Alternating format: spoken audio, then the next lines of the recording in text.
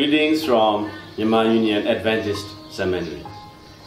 On behalf of Myanmar Union Mission, I would like to welcome our Adventist friends and members to celebrate with us in our 115th year of God's blessing and goodness to each one of us, and also the 8th, the Union-wide Convention, which will be conducted in November 8 to 11 of this 2017. We'll be favored with the presence of our World Church leader, Elder Ted Wilson, and our division leader, Pastor Samuel Paul.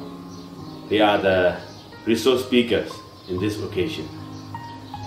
So if you plan to attend this meeting, especially our former missionaries, family members who have worked in Burma or Myanmar, or our former students, friends all over the world, we would like to welcome you to our campus.